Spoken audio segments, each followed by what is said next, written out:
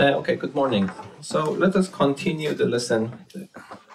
So let me just recap a little bit about what we learned before. So do you remember what was the notion of the unit circle?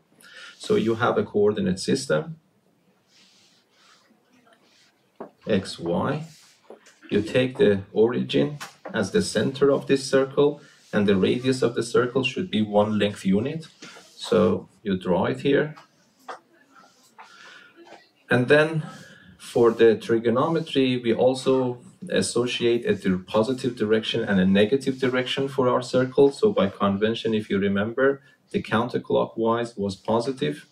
This clockwise direction was considered to be negative. Moreover, we also had associated a point on it.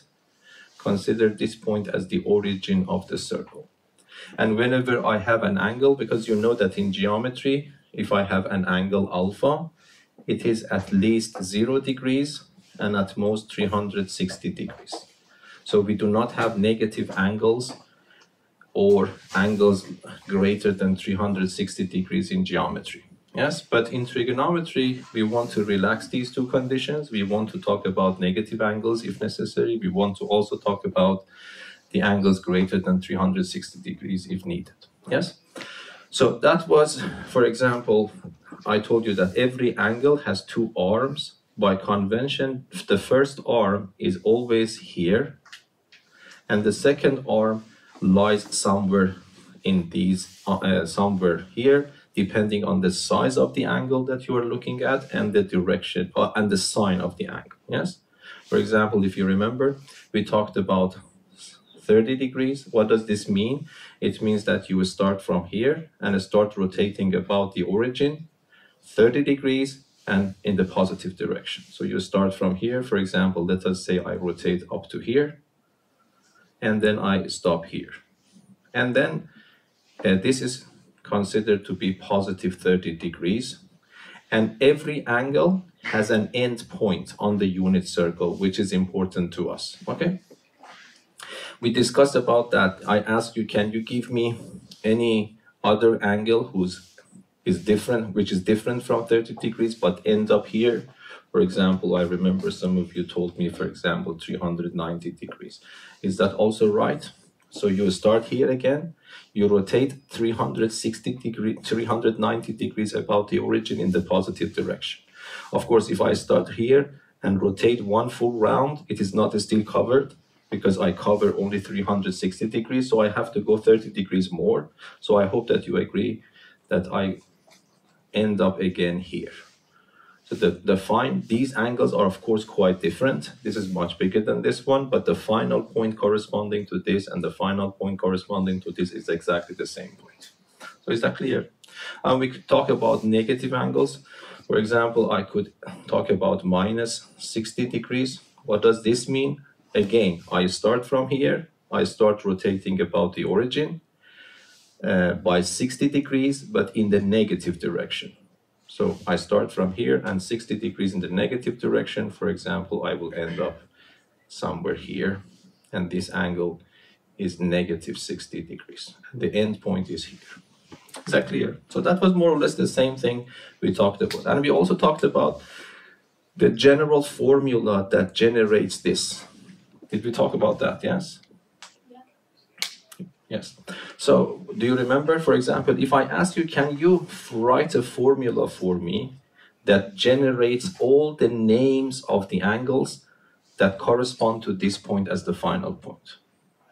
So one of the names of this angle is 30 degrees. The other name is 390 degrees. For example, I can talk about 750 degrees as well, yes? 750 degrees is also an angle that ends up exactly here. Why? Because if I rotate one complete rotation, it covers 360 degrees. If I rotate two times, it becomes 720 degrees. Then I need to continue 30 degrees more. So these three angles are quite different angles, but they have something in common. If someone asks you, what is that thing, you would say that all of them end up at the same point on the unit circle. Yes? Now my question was that, can you write a formula for me that generates all the angles corresponding to this final point? Yes? 360 multiplied by x plus 30. Yes, so we said that, okay, we write 360 degrees multiplied by x plus 30 degrees. This was the first version, I remember. But then I said that if you write something like this, even though you have a good understanding of what is going on, but it is not complete, because then people ask what is x, so you need to specify what x is. Yes? Don't you have to say that I'm start from the origin? Pardon? From the origin, starting I don't understand the question. from the origin, start from there, in order to Yes, I have started with the origin, but I'm asking you, for example, I gave you 3 names ending up here, but I'm saying that, do you think how many, by the way, how many angles do you think it will end up at this point? Infinitely many, yes? So if I start from here and rotate 1 full round and add 30 degrees to us, if I start here and add 1 full round, of course, I will end up here. Again, 2 full rounds, I will end up here. Even if I take the full rounds from the other direction, in the negative direction, I will also end up here, yes? So if I start here and go 1 full round in the negative direction, definitely I will go back to the same point, okay?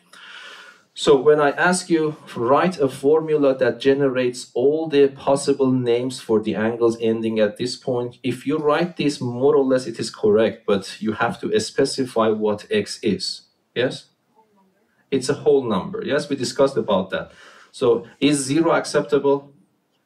Yes, because if I put 0, it generates 30, that's correct. Is 1 acceptable? Yes, it becomes 390 degrees. 2 is also acceptable. But is 1/2, for example, acceptable? If I put 1/2 here, then it becomes 180 plus 30, it becomes 210. But 210 is not here, it's exactly in the opposite point. Yes, it's 210. Okay, so then you have to emphasize that where x is an integer. Okay, integer, this is the English name for the whole numbers, yes? Is an integer. Or we will see that the set of integers is denoted by this symbol, z, with some extra line on it. And when you want to write x is an integer, it means that x, this symbol means belongs to the set of integers. So instead of writing this in this English sentence, you can write this in front. Okay? And then the other thing is, I told you that usually it is a convention, even though it is not written anywhere, but this is the standard mathematicians use. If they want to denote an integer or a natural number, they prefer to use letter n or m or k or something like that, okay? They usually reserve x for the real numbers. Okay, that is just an arbitrary modification, so I would say that where n is an integer. So this will generate all the angles that we want here. Any questions so far? And we also learned something about the properties of the point. So let us say that I pick a random point on the unit circle. Let me call it P. Let x and y be the coordinates of that point. Do you remember there was a nice relation between x and y if the point is being picked on the unit circle? What was that relation? I want you to remember it. Yes? X squared plus y squared Equals to 1. So remember this. So if you have your unit circle, as I described here, if you pick a random point on the unit circle, it will have an x coordinate and a y coordinate. The x coordinate and the y coordinate of every point on the unit circle will satisfy this simple relation. Yes? Okay, so that was more or less what we had before. But now let me try to define you what is the meaning of sine, cosine, and tangent of a trigonometric angle. So I will say that so we can call this definition, yes? I want to define something for you. There is no concept here. I'm just defining a concept for you. I'm just defining a word for you. So define, definition. Okay, so I would say let theta be a trigonometric angle, yes?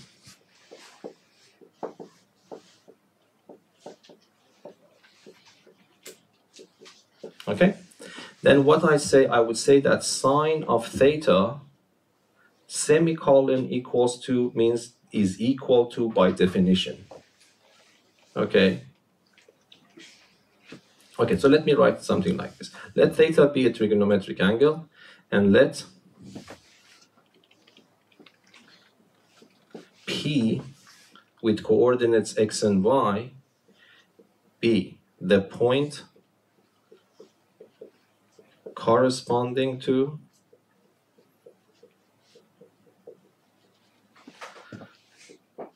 the end point of angle theta.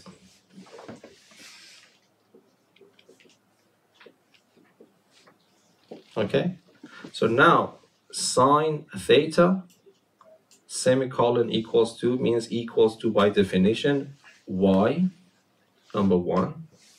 Number two, cosine theta is defined to be y. 3, tangent of theta is defined to be y over x. Of course, here we have this exception that x cannot be equal to 0 because x is in the denominator.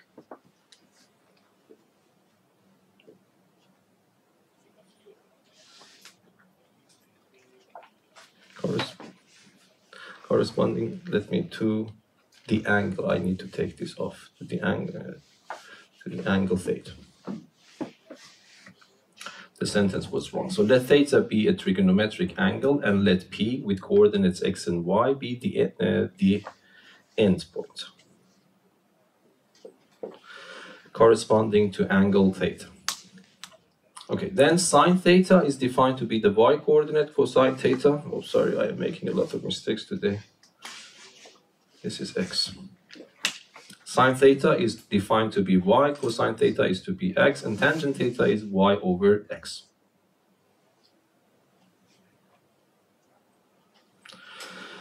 Okay, so let me ask you to calculate these numbers. Sine of 90 degrees, I want you to calculate these numbers for me, or determine these numbers. There is nothing to calculate here. Okay, so how should I do that? Yes? I have a question. Yes? What is theta? An angle. Yes? So I have written here, let theta be a trigonometric angle. So what angle is that? So you know that I give you an angle. It might be negative, it might be larger than 360 degrees, or it might be somewhere between 0 and 360 degrees. The important thing is that you start here, and the final point will be somewhere on the unit circle. That point will have two coordinates, x and y.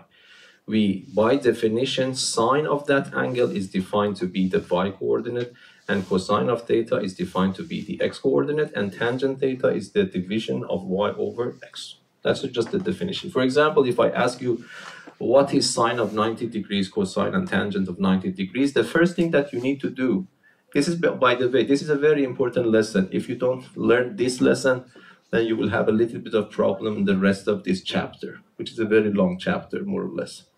Okay, so here, if I ask you, what are these numbers? What you have to do, you have to visualize this picture in your head, and this is the origin, A. One arm of the angle, you imagine it always here, and then you need to find the final point corresponding to the angle given to you. Yes, so what you do, you start from here, you need to find 90 degrees. So you start rotating, 90 is positive, so you have to start in the positive direction. When do you end up? So you start rotating, and then you will end up here. Do you agree? Yeah, so this is the angle 90 degrees. And this is the final point of that angle. What you have to do, you have to read the coordinates of that point. So what are the coordinates of that point? What is the x coordinate? 0. And what is the y coordinate? 1. Okay, and now sine is by definition the y coordinate, and cosine by definition the x coordinate. So now if I ask you what is sine of 90 degrees, you will tell me the y coordinate, which is 1. If I ask you what is the cosine of 90 degrees, you will give me the x coordinate. And if I ask you what is this one, what is your answer? Y coordinate is 1, x coordinate is 0. So it becomes 1 divided by 0, which is what? Undefined. Yeah, so this is undefined. So this is why if you take your calculator and punch tangent 90 degrees in, you will see that you will get an error message. So this means that is not defined. Yes? And by the way, if you have calculator, it's extremely important to put this number in. If you get 1, it means that you are in the correct degree mode. If you get something else, you need to switch your calculator for the time being into the degree mode. Yes? So I think if you want to use your calculator, it is better to check it right now, that if sine of 90 degrees is not 1 on your calculator, it means that your calculator has been set up on the radian mode that we will study later. Okay, so that's very simple. Is that right? Okay, so we want to complete this table. So here, there are some famous angles in trigonometry that I want you to know about them. So we started with 0. So let me see, where should I put 0, 30, 45, 60, 90. So 90, I want to put it here. So sine of theta, we calculated it to be 1, cosine is 0, and this is undefined, yes?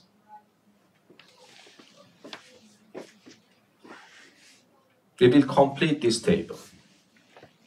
Okay, but let me give you another angle and ask your opinion about that. So let it be probably the simplest possible angle.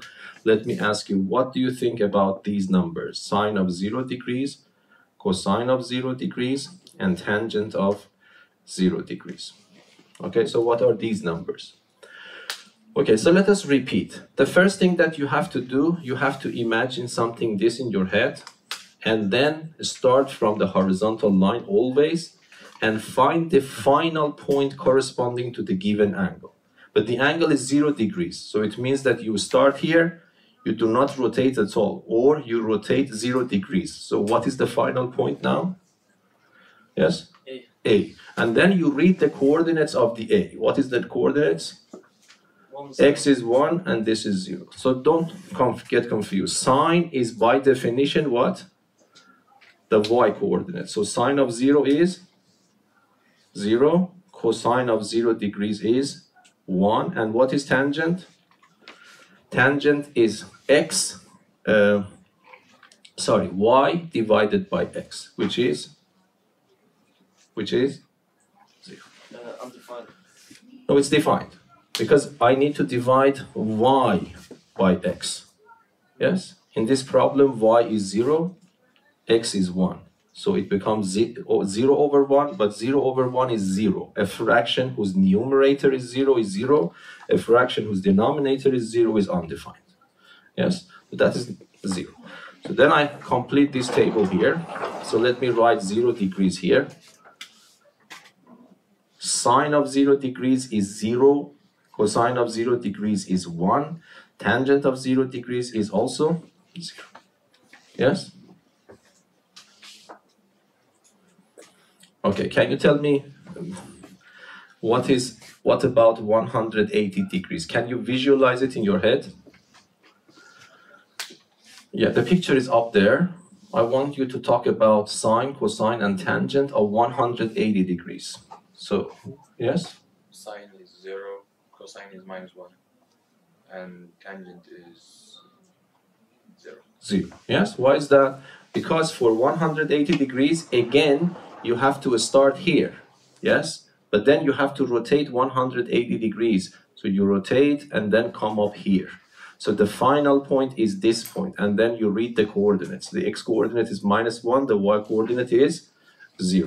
And then by definition, the y coordinate is sine, which is 0. The x coordinate is cosine, which is -1. And then y divided by x is again 0. Yes, is that clear? Okay, what about 270 degrees? Can you imagine that as well?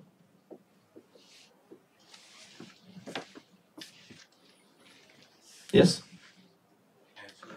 So where is 270 degrees? You will start from here. You rotate here 90, 180, you continue rotation. So I hope that you agree this is 270 and this is the final point. So what are the coordinates? Sine is equal to -1. So the coordinates are 0 and -1. 0 and -1. So sine is the y coordinate, which is -1. This one is 0. and this one undefined. Yes? And then the other one, do we really need to calculate this? 360 degrees is exactly the same point as 0 degrees. Yes? So as far as sine, cosine, and tangent are considered, the numbers are exactly the same because the final points are the same. If the final points are the same, sines are the same, cosines are the same, and tangents are the same. So you just copy and paste this column here at the very end. Yes?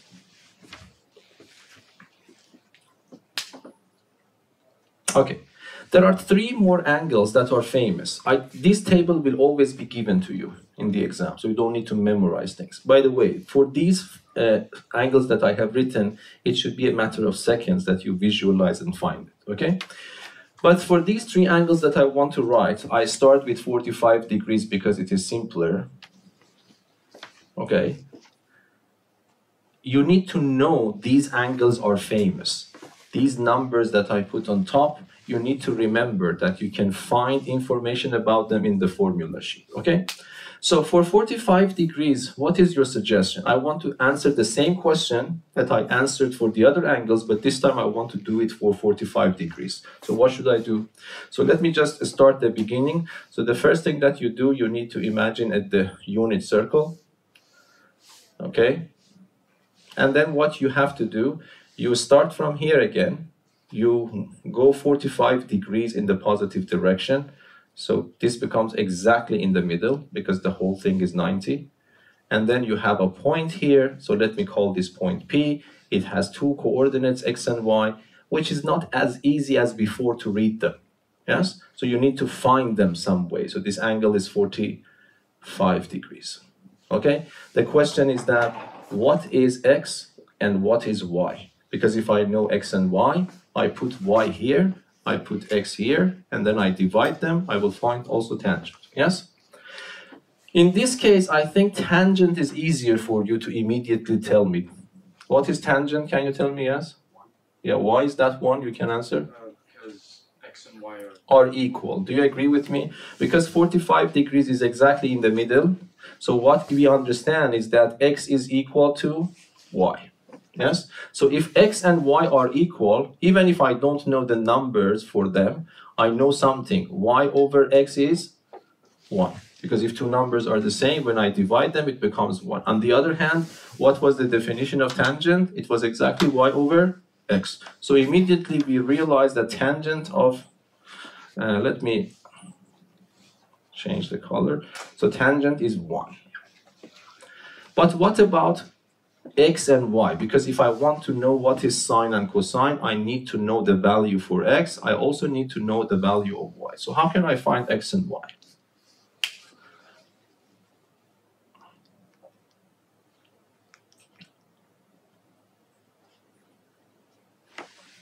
Yes? Yeah? Exactly, that's it. So how many unknowns you have? You have 2 unknowns. You don't know X, you don't know Y. How many relations you see in front of your eyes right now? 1 relation. 1 relation is not enough to solve for 2 unknowns. I need 2 relations, yes? But I already told you that this relation is always true, yes?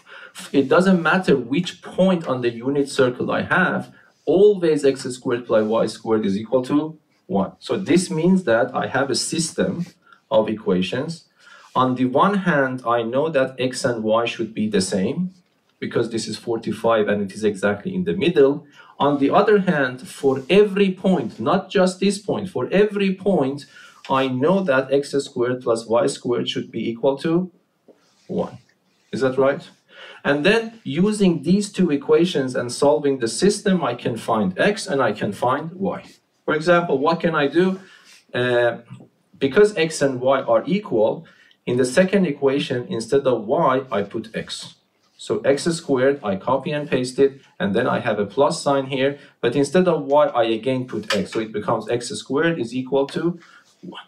Yes, and then what happens? It becomes 2x squared is equal to 1.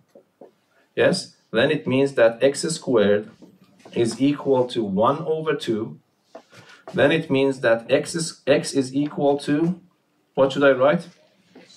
Plus minus, that's extremely important. Do you remember we discussed about that before? 1 over 2. But then this can be written, because that's a division, I can write square root of the numerator divided by square root of the denominator. So this becomes what? Plus or minus 1, because the square root of 1 is 1. Square root of 2, I have to keep it exact. Okay, so there are two answers. But of course, it is clear that 45 degrees is in the first quadrant. And in the first quadrant, x cannot be negative. Yes? So this means that only the positive answer is acceptable. And when x is equal to this number, because y is also equal to x, y is also equal to that number. Yes? Is that clear? So what we do, we can just write these numbers there. So this number is 1 over square root of 2. This number is also 1 over square root of 2. Yes?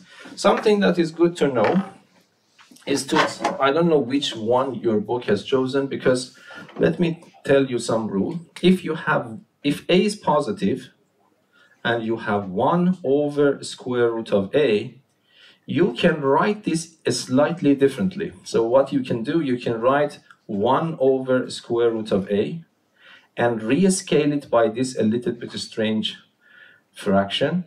First of all, do you agree with me that this equality holds? Because square root of a divided by square root of a is just 1. And if I multiply my number by 1, I will get the same number. So the equality holds. Okay, but what is the benefit of that? 1 times the square root of a is the square root of a. Square root of a times the square root of a is a. Okay, usually it is better to have no radical sign in the denominator. It's better usually. So anyway, this I want you to know. 1 over square root of a, if a is positive, is always equal to square root of a over a. So it's a good idea to have this in mind, okay? If, of course, a is positive. So this is why some books, instead of writing it as 1 over square root of 2, you might see they are writing it as a square root of 2 over 2. The same thing here. Yes? So I don't know which one your book has chosen, but these numbers are exactly the same. So is that clear? Okay. Now another angle that we want to learn about is 30 degrees. And then finally 60 degrees, okay? But for 30 degrees, it is a little bit more complicated, okay, than as before. So you have to be a little bit creative, okay? But the idea is the same. So do you have any problems so far? Is that understandable for everyone? Yes? Why was it not A when you inverted it? What? The one where it became a times A. Yes? How did it become a instead of 1? Square root of a times the square root of a means a square root of a to power 2. Yeah, but how did you get the fraction to divide it with? This one? Yeah. No, there are two type of questions, you know. There is no why. I am doing something, you need to follow the logic is right. Yes? And the reason is that I'm just proving this formula for you. I am proving that 1 over a square root of a can also be written up in the form of a square root of a over a. Okay? You might say why, then I can answer you. Okay? I would say that, do you agree that this equality holds? I don't fully understand it. No, you don't fully understand why I am doing it. Okay? This is the question that you have in mind. So, Babak, how do you know we should do this?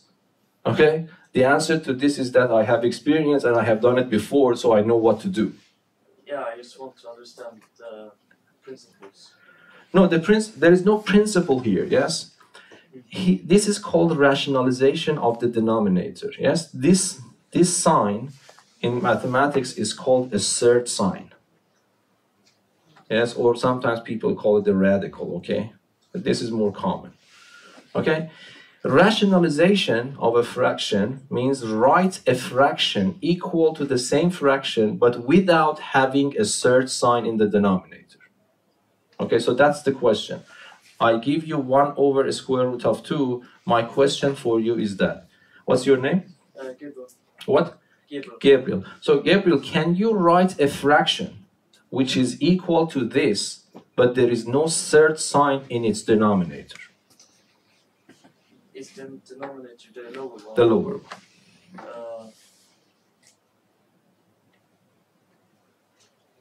I'm not sure. Maybe by inverting it.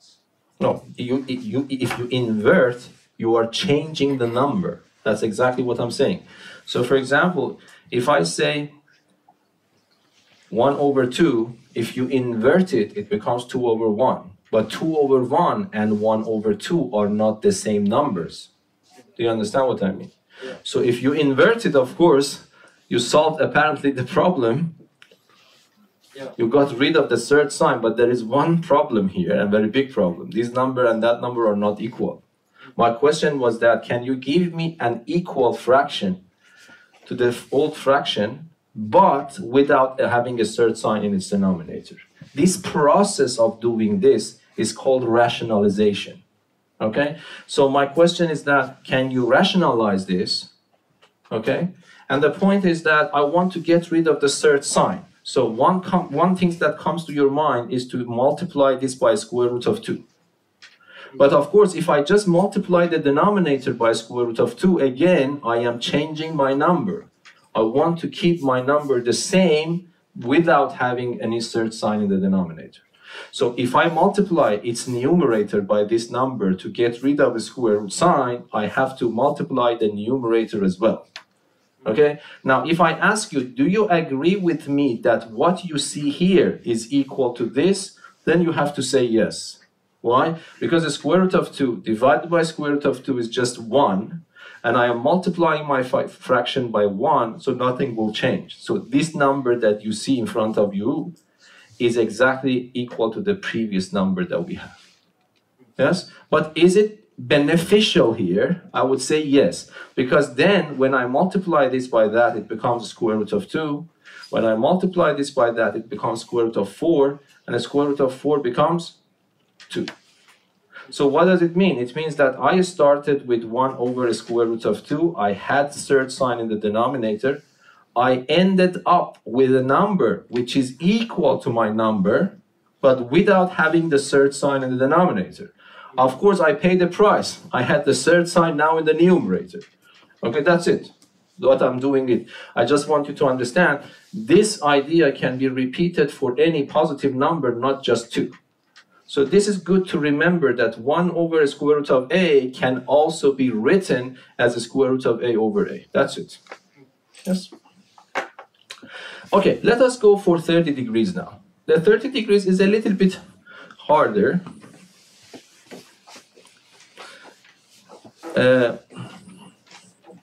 Do you have any idea how to do that? So if I start with 30 degrees, so what should I do? So I need to imagine again the same setup. I have the unit circle, but this time I rotate. My picture is very bad, excuse me for that, but it's probably understandable. So you start from here and go to 30 degrees. Okay, the point is P, X, and Y. Again, my question is, what are these numbers? Yes?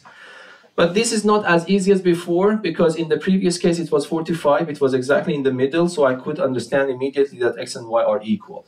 But here, of course, my picture is probably not very good, but anyway, this is, let's make it a little bit smaller. Okay, so here. So this is 30 degrees. Okay. But anyway, I need to find X, I need to find Y. So what is your suggestion? One equation I already know. What is that equation? I'm testing your understanding, so be with me. So what's an equation? Yes. X squared plus Y. Yes, so this is always the case. So x squared plus y squared. How many unknowns I have? I have 2 unknowns. How many relations I need then? I need 2 relations. One of them I know. I need to find the other one. So here you have to be a little bit creative to find the other one. So let me help you. Okay, so what I do, I find the mirror image of this point with respect to the x-axis. So what will happen here? So try to use your intuition. My picture is really awful. Okay, I hope that you can understand what I mean. If this is really precise, what do you expect for the size of this angle? Yes, just say it. 60 degrees. No, not just this angle, blue one. 30. So in total, it becomes 60 degrees. Don't say it is minus 30. You are right, it is minus 30. I'm talking about the size of the angle, not the angle, okay? So the measure of the angle is 30. The measure of that angle is also 30. So this, I write 30 here. Don't get confused. The name of this angle is minus 30. I am talking only about the size of the angles. Now, my question for you is that I have a right angle triangle here. Yes? Oh, sorry, I have a triangle here, not right angle. But can you tell me what type of triangle is this? Yes, here? It's an equilateral triangle. Why is that? Yeah? All sides are the same length. So how did you understand that all sides are the same length? It's not clear yet. This one, if you say is equal to this one, I buy it because these are radii of my circle, so they have to be equal. Okay, but why they are there? Yes? Yeah? All angles are 60. How? Yes, because this angle is 90. If this is 30, how much is this? Is 60. Yes, the same is true for this one, also 60. So this triangle that you see here is really an equilateral triangle. If it is if it is an equilateral triangle, if I call this O, if I call this P, and if I call this Q, do you agree with me that OP should be equal to OQ? Is that understandable? Okay. But if I ask you what is the OP, OP is the radius, so it is equal to 1. Yes? Okay, but what can I, sorry, I said OQ, that was my mistake. I want to write PQ. OQ is also correct, but it doesn't give me a good relation. So PQ, do you agree? If it is an equilateral triangle, all the sides are the same, so OP is equal to PQ. But can you read the coordinates of Q for me? You don't know X, you don't know Y, but let us assume that I give you the number X, I give you the number Y, then I ask you, can you find these numbers for me? I told you that Q is the mirror image of this with respect to X-axis. If the coordinate of this point is X, what do you think about the coordinate of the mirror image Q? Yes? Minus y. No, the coordinate, X coordinate, I'm talking about X coordinate. Oh yeah, it's also x. It's also X, do you agree? Because the X coordinate of this point and the X coordinate of this point are the same because they are on the vertical line. Okay, and what about the Y coordinates? Minus y. It's minus Y. Whatever that number is, this number is opposite to that. Yes? Is that clear? Okay. So now, if I ask you, can you find this length based on X, Y, X, and minus Y? How much is this length? Of course, you know it's 1, but I want you to write it in terms of X and Y. Yes? Length is 2y. It's 2Y. Do you agree? Because from here to here is Y, the length, not the sign. This length is Y units. This length is also Y units. So the total length is how much? Is 2Y. Yes? So this is 2Y. And they have to be equal. Okay? So I have an equal. So from here, you immediately realize what is Y? Y is 1/2. Yes? So when Y is 1/2, you put it back into this equation. So then you have X squared plus, instead of Y, you put 1/2 squared is equal to 1. Then you have only one single unknown you can find. So how can I do that? It becomes X squared plus 1/4 is equal to 1. I move 1/4 to the other side. It's 1 minus 1/4. But 1 minus 1/4 is how much? Is 3/4, yes? And then you want to find X. So X is plus or minus square root of this number. Square root of 3 is just square root of 3. But the square root of 4 is 2. But which one is acceptable for this angle? 30 degrees. Is here, so it is still in the first quadrant, so X cannot be negative. So the negative answer is not acceptable here, you only take the positive one. So X becomes the square root of 3 over, yes? So now if I want to complete this, what should I write for sine of 30 degrees? What should I write here? Yes, just say it. 1/2. Sine, do you remember? It was the y coordinate. What should I write for cosine? The square root of 3 over 2. And for the tangent, I have to do the calculation here. So the tangent of 30 is, do you remember the formula? It's y over x. This is my y, this is my x. So y is 1/2 divided by 3, square root of 3 over 2. But these 2 and that 2 are simplified, so it is 1 over square root of 3. Yes? So this number is 1 over square root of 3. But what can I write for it? Do you remember this rule again? I cleaned that. What can I write for 1 over square root of 3? Some books write it in this way. Some books can write it in which way? Can you tell me? Square root of 3 over 3. Sorry. Square root of 3 over 3. Okay. Is that clear for everyone? Yes? Okay. Now I don't want to do this one again, but I want to find a rule that I want to convince you later. We can do the same thing here for 60 degrees, but I want to teach you something else. So if you have any questions so far, please let me know. Is that clear? Yes? When we have plus minus, then on the test should we like write with words why we only choose the positive? Yes, in principle, yes. So in principle, I get this one because if you conclude from here that this is only positive, so it means that you don't know that you have to put plus and minus. And when you put plus and minus, you need to write in words why you want to choose the positive one only. I just said it orally, but in the exam you should write it in the written form. Okay, so now, so let me clean this.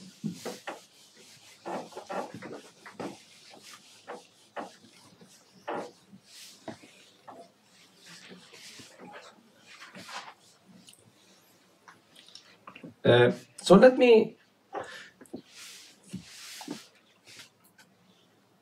ask you one question. So do you remember we had trigonometry in the right angle triangle before? Okay, so something you should check. If you are a good mathematician, you have to be worried a little bit because I have changed my definition of sine, cosine, and tangent. We already had a definition for sine, cosine, and tangent if the angle is acute in the right angle triangle. So if you are curious, you should be a little bit worried. What is that worriness? For example, let me just make my question clear. So let us say angle theta is 30 degrees. Okay, so what can I do? In Math 2C, you could draw a triangle. Yes, one of the angles is 30 degrees, and this is a right angle triangle. Okay, so let me call it A. And then what you need to do you remember? If you wanted to calculate sine of 30 degrees, you need to go and find the length of the opposite side. Let me call this A, yes, and then divide it by the length of the hypotenuse. So let me not deviate. If I call this one A, this is A. Let me call this one B, this is B. So then what you have to do, you have to write B over A, yes? So in Math 2C, if you want measure the angle, the sine of this angle, you draw a right angle triangle so that one angle is 30 degrees and then measure the length opposite to this angle, call it B, and measure this hypotenuse. There are two numbers, you divide them, that number becomes sine of 30 degrees. Yes? But in the new setup, what you have to do for finding sine 30 degrees? You have to do what? You have to imagine the unit circle, and then you have to start rotate 30 degrees and find that one. And then you end up with this point X and Y, and then you will tell me sine of 30 degrees is equal to Y. Is that right? So I introduced two methods. This method you knew from Math 2C gives you this number. This new method, assuming that you have done this, gives you this number. But you will be in trouble unless what happens? Do you understand what I mean or not? Not trouble, yes? Because you know that if a person in Math 2C calculates sine of 30 degrees, they calculate it with this one. They take the ruler and measure this length, it becomes a number. They take the ruler and measure this length, it becomes a number. And then divide the numbers, they get a number. Yes? But let us say that you didn't learn this in Math 2C, and then you want to calculate sine of 30 degrees using the method we learned here. What do? You draw a unit circle, and then you start rotating 30 degrees, you end up with a point, and then what you need to do, you need to measure or calculate x and y, and then you say that sine of 30 degrees is y. Yes? These are two different methods for calculating the same thing. We will be in trouble unless they are equal, exactly. Yeah, so I have to convince you that don't worry. For the angles that we have overlap, for acute angles, it doesn't matter if you use this old method or the new method, the answers are the same. But this is something that I have to address. Is that clear? Because then I have trouble. If someone use this method, that person will find an answer. If someone use this method, they will find a different answer, which is ridiculous, yes? So we have to convince ourselves that no, always these people find the same answer. Can you tell me why? No, they are not equal. I intentionally drew it much bigger so that you can see that they are not equal. But how do you prove that they are equal? Yes. None of them. A is much probably bigger than Y. A is also the same. So I want to convince yourself that this is always the case, that they are really equal. But why?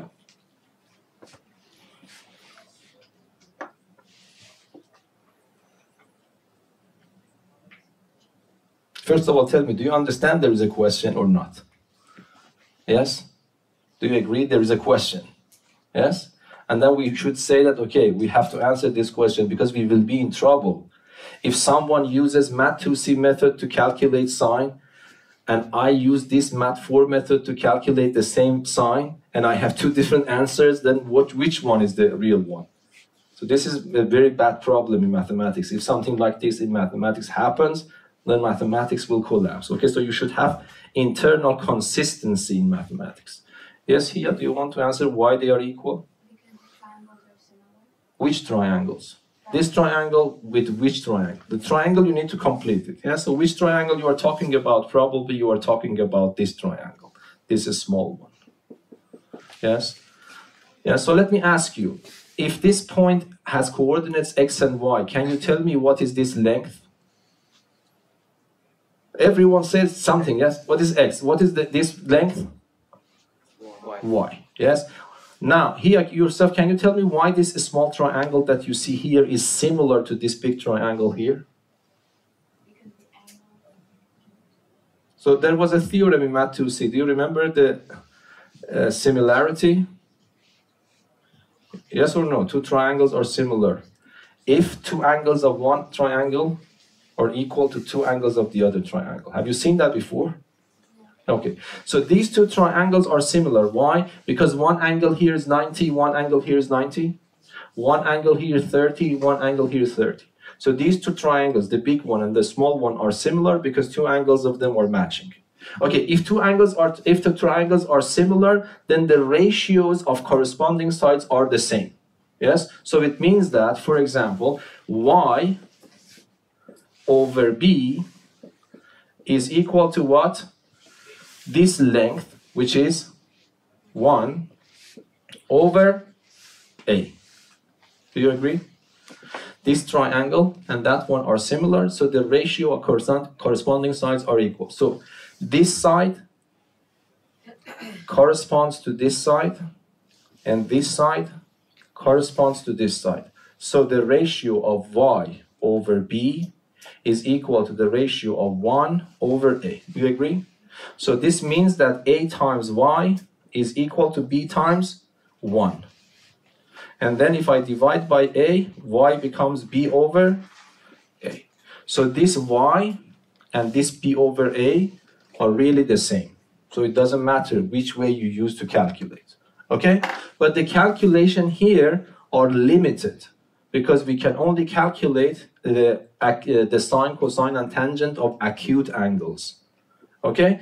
But in trigonometry, we not only can calculate sine, cosine, and tangent of acute angles, but we can also calculate the same values for negative angles and for angles greater than 190 degrees. Yes? So that is why working with the unit circle is better for us, because we have more tools. Okay.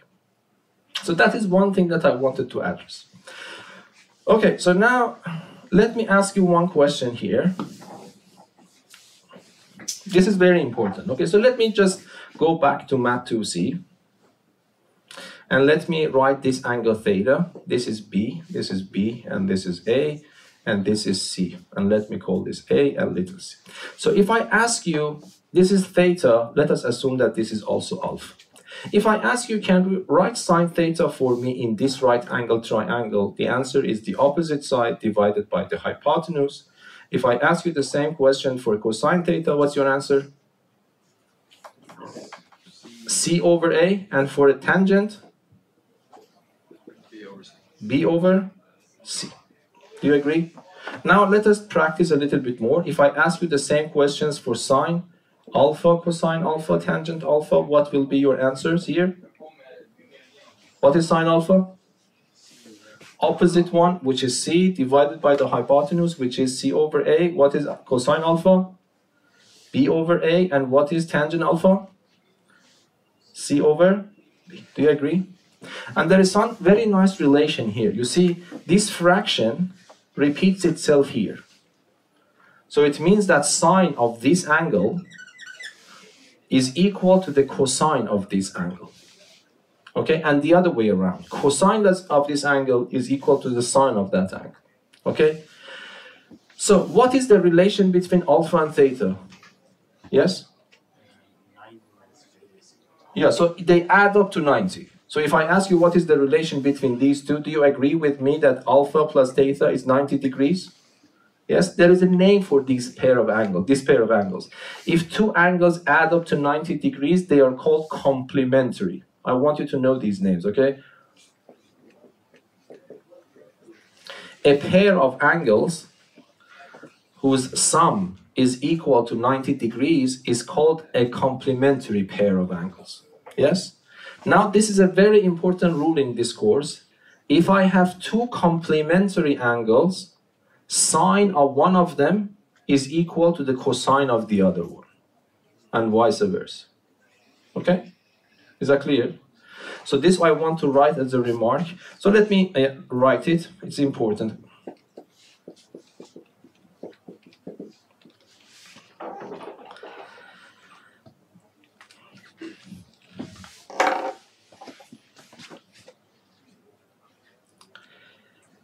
Sine of an angle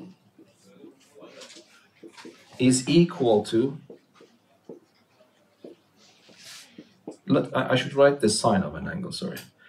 I should write the article there. So the sine of an angle is equal to the cosine of its complement. And of course, vice versa, yes? So this is a very important rule. This is not in the formula sheet, but I want you to send it to your memory right now, okay? And the motivation is coming from this picture. So for example, can you complete this table for me with this new method now?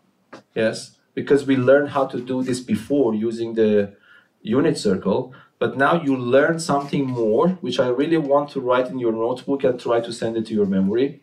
Okay, so do you agree with me that 60 degrees and 30 degrees are complementary angles? Why? Because 30 degrees plus 60 degrees is 90 degrees. And we just learned that sine of one of them is equal to the cosine of the other one, and vice versa. So if I ask you, what is the sine of 60 degrees? The sine of 60 degrees is equal to the cosine of its complement. And the cosine of the complement is square root of 3 over 2. So what you need to write here is the square root of 3 over 2. If I ask you what is the cosine of 60 degrees, you will tell me cosine of 60 degrees is equal to the sine of its complement. So that is also 1/2. Okay? And one more thing. What happens for the tangents? How they are related? One of them is B over C, the other one is C over B.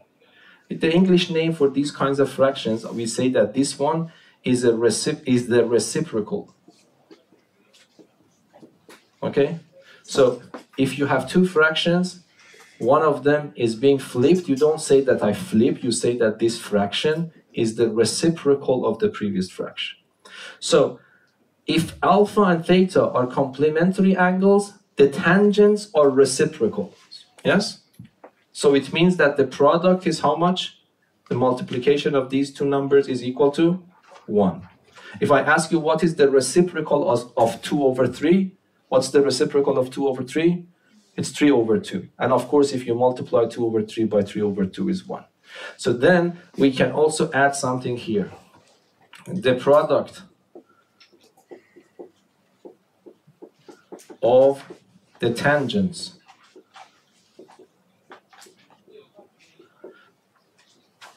of a complementary pair of angles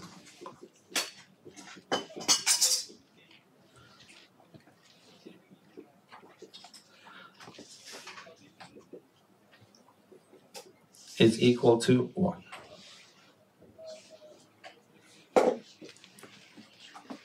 Of course, I have to be careful a little bit. Why do you think I have to be careful to write such a statement? Why do you think? Okay, let me ask you. If I ask you, is 0 and 90 degrees complementary, what is your answer? Is 0 degrees and 90 degrees are complementary? Yes or no? Yes, because the sum is 90 degrees. So they are complementary. But you cannot say that tangent of 0 times tangent of 90 degrees is 1. Why? Because you have it on the table. Tangent of 90 degrees is unfortunately undefined. So this is an exception you need to remember. So none of them should be 0 and 90 degrees. So if they are defined, yes, they are reciprocal of each other. Yes? So how was 30 and 60 complementary on the circle thing? No, the circle thing is different. We'll come back to that later. But if you want to see that two angles are complementary, you don't need to visualize. You just need to add them. If the sum is 90 degrees, they are complementary. Oh. Yes? Yes. But that's a good question, because can you tell me what is the complement of 100 degrees? This question is ridiculous in geometry. But in trigonometry, I really can ask this question. What is the complement of 100 degrees? Minus 10 degrees. We couldn't say that in geometry, but we can say it in trigonometry. So 100 degrees and minus 10 degrees are also complementary. But that question that you are asking is relevant now. How can I understand the sine of this is equal to the cosine of that one? Okay? Might be you asked, I just answered that, okay? But before doing that, let me complete this one. Can you complete this number here for me as well? Then we have that table, and that table will be given to you in the formula sheet. So, 30 degrees and 60 degrees are complementary, and we just learned that the tangents of complementary pairs are reciprocal. Yes? So it means that if the tangent of this number, if the tangent of 30 is this number, what do you expect for the tangent of its complement? Yes, please? What? The square root of 3. The reciprocal of that one. Yes? So then it becomes what? Square root of 3. So this table is complete now. Yes? And as I told you, I don't ask you to memorize these numbers, but I want you to have these numbers in your head. That these numbers are famous in trigonometry. Yes? Yes? Is that clear? Okay. So now, this is a good question. How can I understand that the sine, can you convince me why the sine of 100 degrees is equal to the cosine of minus 10 degrees? This I cannot use this method, because I do not have 100 degrees in a right angle triangle. I do not have negative 10 degrees there. But can you convince me If, by the way, if you ask me, Babak, do you know this number? No, this is not one of those famous numbers that I have in my head. So if I ask you what this value is, I don't know. If you ask me what this value is, I still don't know. But I can claim that these numbers, whatever they are equal. Okay? So why they are equal? Let us try to understand. It's a good exercise. By the way, this is part of this lesson. Okay, so let me try to convince you that these are the same. Can you help me to do that? If I want to visualize and understand this, what is the first step? Say something, please. You are very silent. Yes, say something. What should I do? It's not possible you don't know. If you don't know, we have to stop the lesson now, okay? So if I want to convince myself about this equality, what is the first thing that I have to do? The first thing is to take my pen, okay? The second step. Yes? Draw it on the unit circle? Yeah. So why don't you say that? So I just draw the unit circle. Yes? With its coordinate system. This is the first thing that I do. Take my pen, I draw the picture, okay? What is the next step? So I need to understand where are these angles. Yeah, so the first thing comes to my mind, I try to find the final point of 100 degrees approximately because I am not precise. Okay, so I start from here, I rotate 100 degrees in a positive direction. So I definitely pass this line because this is 90 degrees. How much I have to pass? How much I have to pass? Yes, you are right. This becomes 100. This becomes 100 degrees. From here to here is how much? 100 degrees. From size point of view, what is this size? What is that? 10 degrees, yes? Okay, so okay, keep it in mind. So this is the final point of this angle. Okay, now tell me, what should I do next? What should I do next? I need to find minus 10 degrees as well, okay? So I start from here, rotate 10 degrees, but in the opposite direction. So what happens, this is important. The reason that I ask you that question, because symmetry arguments are very important here. So if you draw pictures very good, you immediately see them. So from size point of view, this is 10 degrees, size point of view. Of course, this is minus 10, but the important thing here is size. I end up here, but what is the size of this angle you sent me? You told me that. What is that? 10 degrees, okay? So you see, so far so good. Okay, now I don't know. Here, for 100 degrees, let us say that the coordinates here are x and y. Because we don't know that, okay? What are these values? I don't know. I only know x squared plus y squared is 1. I don't know anything else. Okay, let me ask you, is x positive or negative? Is y positive or negative? Positive. Okay, so you know that. Now, my question for you is this. If somebody gives you x and y, and asks you to find the numbers for this, can you do that for me? The question is, this is the skill you need to learn for this course. Someone gives you x and y. Okay, you don't ask questions, why are these numbers? Let us say that someone gives you x and y values for this point. Can you use his numbers to find the coordinates of this point for me? Okay, so how? For example, if I draw this line from here to here, can you tell me what is this length? How much is this length? Y. It is y. Do you agree? Yes or no? Yes. Okay, but how much is this length? It's not x. Length cannot be negative. Yes? X is a negative number. If you say this length is x, then you are saying that this length is negative. But you know that the length here is negative x, the length. Yes?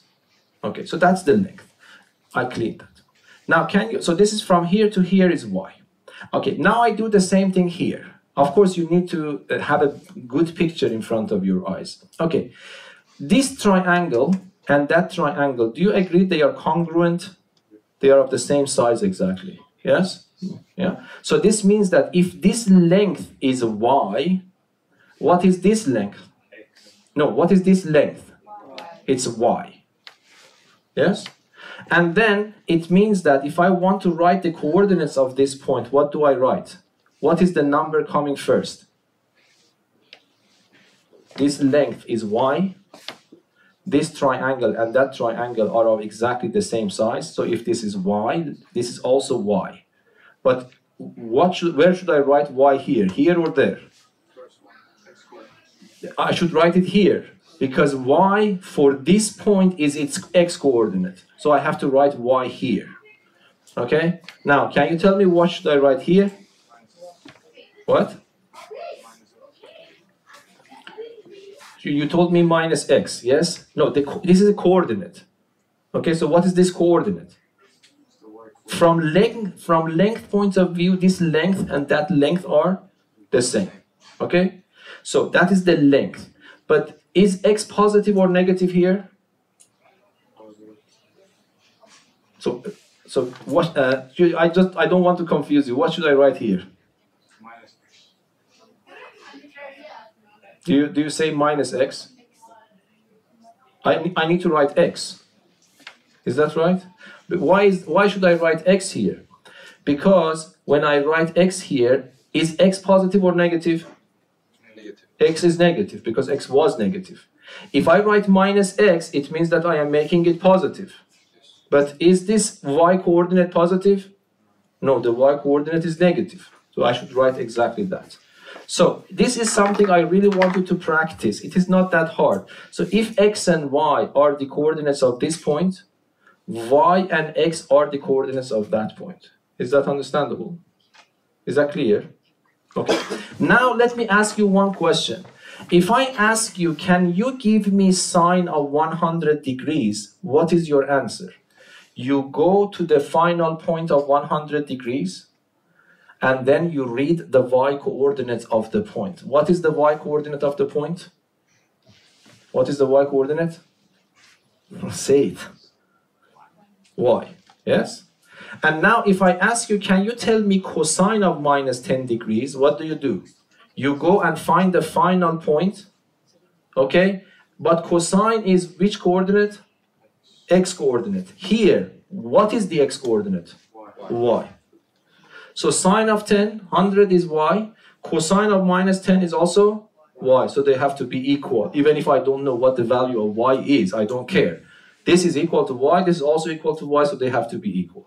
So that rule that I mentioned here, even though I motivated you here on this setup, but it is still working on that setup a little bit more complicated.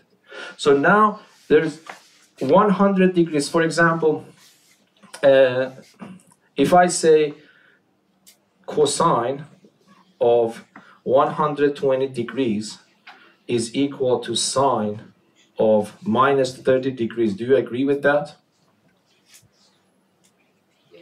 Why? Because this angle plus this angle is equal to what? 90 degrees. So two angles adding to 90, they are called complementary. So sine of one of them is equal to the cosine of the other one. Is that clear? Yes or no? Okay. So, yeah, we still have time. Okay, so what we need to do, yes, questions? There are some things that I want to complete here.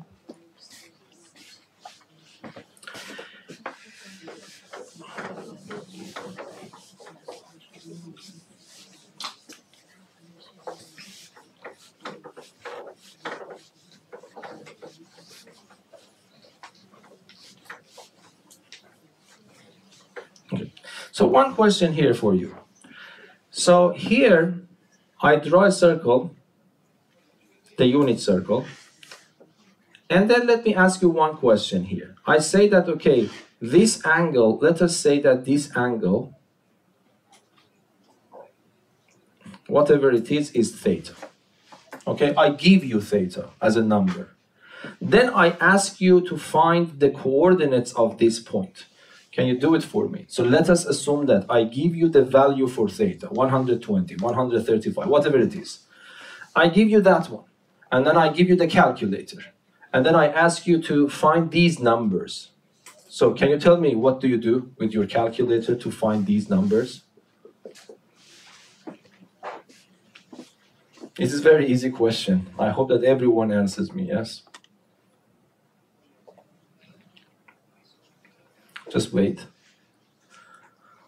How many of you know the answer? If you don't know, I have to commit suicide, yes? Because that is the whole thing that I was discussing this lesson. I give you the calculator.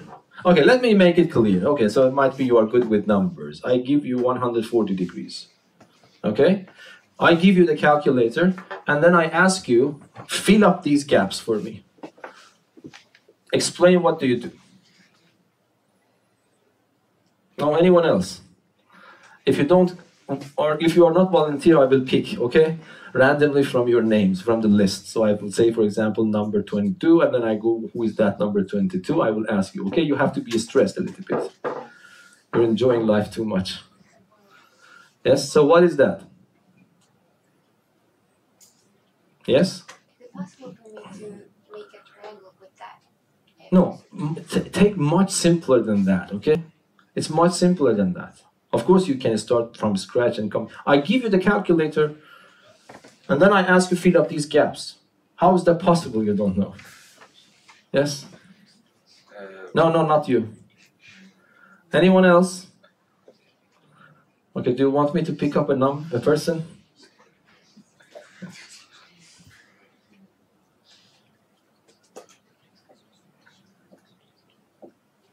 Okay, so what is that?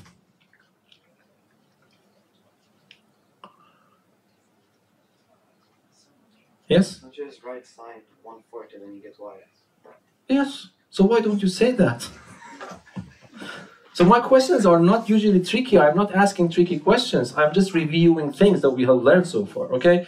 So I told you that the y coordinate is what? If this is the sine of the angle for which this is the endpoint. If I ask you for this is the endpoint of which angle, what do you answer? 140. So now if I ask you to calculate y for me, what you need to do is just to calculate sine of 140 degrees. This is not a famous angle. This is not in your table. So this is why I provided you with the calculator.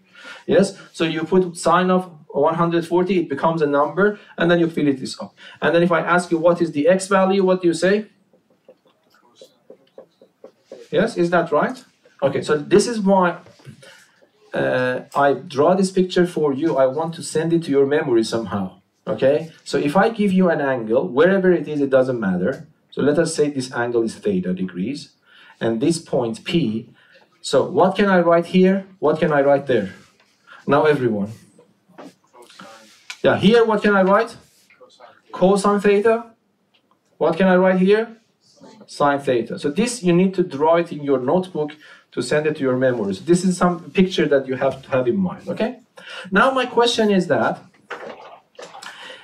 and I have a different question. I give you theta to be 753 degrees, okay? And then I ask you, without calculator, calculate this combination for me.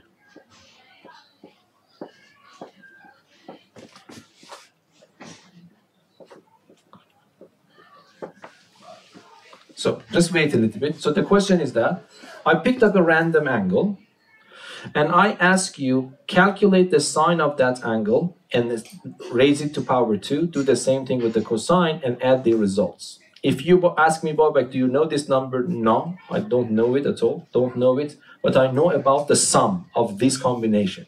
What that sum is and why. Yes? Why?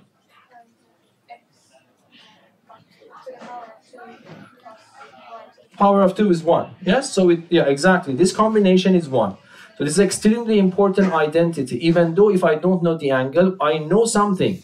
If I have a theta, whatever theta is, I don't care. I know that the final point lies somewhere on the unit circle. And we just learned that the x-coordinate is cosine of that angle and the y-coordinate is the sine of the angle.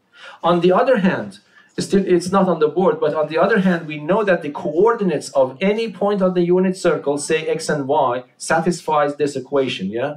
Satisfy this equation. Okay? So here, cosine theta squared plus sine theta squared should be 1, regardless of the value of theta. Because if you choose a different theta, the location, this will change, but still it will be on the unit circle. And that is always true. So that's an extremely important property. Okay, sine of any angle to the power of 2 plus the cosine of the same angle to the power of 2 is equal to 1. I really want to memorize that. Unfortunately, this is in the formula sheet as well, but this is very ridiculous to be there. This is the most important formula of trigonometry. So sine of an angle to power 2 plus cosine of the same angle to power 2 is equal to 1. And then usually in the book and in math books, they don't write this. They summarize it like this. So if you see this symbol, this does not mean sin squared of theta. Sin squared does not mean anything. Yes, sin is not a number. Sin theta is a number. That number is squared. So this, if you see, it means this. Plus cosine theta squared is equal to 1. So this is extremely important relation. Okay, now I want to test your understanding, okay? So what do you think about this? Sine to the power of 2, 50 degrees, plus sine to the power of 2, 40 degrees. What's the answer? Of course, this is not the same thing. It is extremely important. One of them should be sine, one of them cosine, and the angles should be the same. But that is not exactly according to this. Yes? Well, Why? because it's sin 90 if you add them together, which sets the unit circle to y is 1. No, I want you, that's not wrong, that's correct, I accept it from you, but a little bit better. I don't want to start everything from scratch. I want you to, okay, yes? Isn't it the sine 40 is cosine 50. 90 minus? Yeah, exactly, yes? Because I intentionally chose these angles. What are these angles called? Complementary. Why? Because 40 and 50, when added together, it becomes 90. And I told you, this is extremely important to have it in your memory. Otherwise, you will not be able to solve a lot of problems. So we told that sine of one angle is equal to the cosine of its complement and vice versa. Yes? So if the question mark is here, do you agree that I can write this?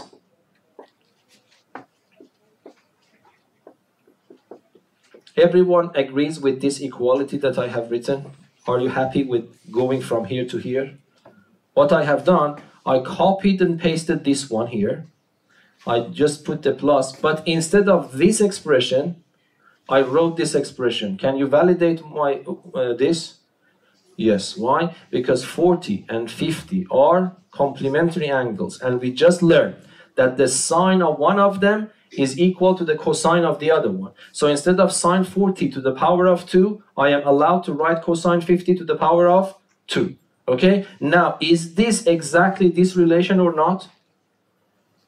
Yes, because sine of an angle to power 2 plus cosine of the same angle to power 2, no matter what point number is, this becomes always equal to 1. Is that right or not? Is that clear? Okay. So let me ask you another question. So what is the number here? Sine 1 degrees to power 2 plus sine 2 degrees to power 2 plus sine 3 degrees to power 2, and then you continue this list plus sine 89 degrees to the power of 2 and plus sine of 90 degrees to the power of 2. So what's the answer to this? Yes?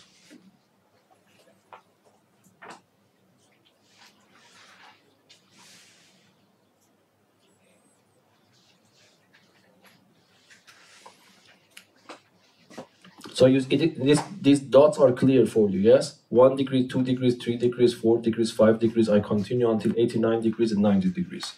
And then I square all of them. And then I'm asking yet, what's the answer to this sum?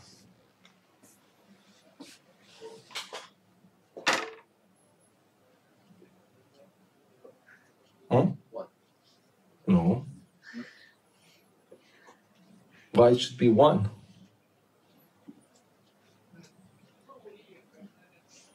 Is it 0? No. It cannot be 0. So why it cannot be 0? Why it cannot be 0, yes? They are all positive, yes?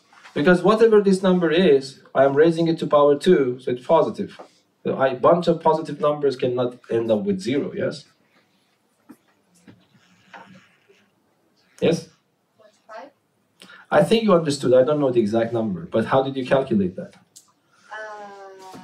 No, I just thought that you could make half of them to cos. Yeah, that's correct. But how did you do that? For example, instead of the last, so what we can do, we can write sine 1 degrees to power 2 and sine 89 degrees to power 2 together. Because I am adding a list of numbers, so it doesn't matter the order I am adding them. Okay, so what I decide to add this one to this one. Yes? Why is that, do you think? Because 1 degrees and 89 degrees are complementary. And then we just learned, what is this number now? In your head, you can replace sine of 89 with cosine of 89. Sorry, by cosine of 1, and then it becomes sine 1 squared plus cosine 1 squared, which is 1. Okay, the same thing happens with the next combination. Yes, I can take this one plus, what is the previous term? 88, yes? Yes? Do you agree that? So this combination is 1 for the reason that I mentioned, because 1 and 89 are complementary. But here, 2 and 88 are also complementary. So this number, it becomes also 1. Yes? And then I can continue this list. Okay, where do you think this list will end? 45. So let us continue. Yeah, that's also tricky. So what should I write? So I continue, for example, I reach to sine to the power of 2. Okay, so 44 degrees. The next one is sine to the power of 2, 46 degrees. Do you agree? If I continue this list. Okay, so what are the things left? Sine 90 degrees. Yes, one sine 90 degrees is left. I didn't calculate. One more thing is also left. 45. Sine 45 degrees. Do you agree? So it becomes plus sine 45 degrees squared plus sine 90 degrees squared. Yes? So let me ask you again. Is that understandable what I'm doing? I'm just taking this one. Momentarily forget about this. I take this one and that one. I take this one and one to the last, and then I will continue. I hope that you agree with me. I reach at some point here. Which angle is not being calculated? 45 degrees is excluded now. It's not in my list yet. So I have to add it here. One more number is that number. I have to add it here. Yes?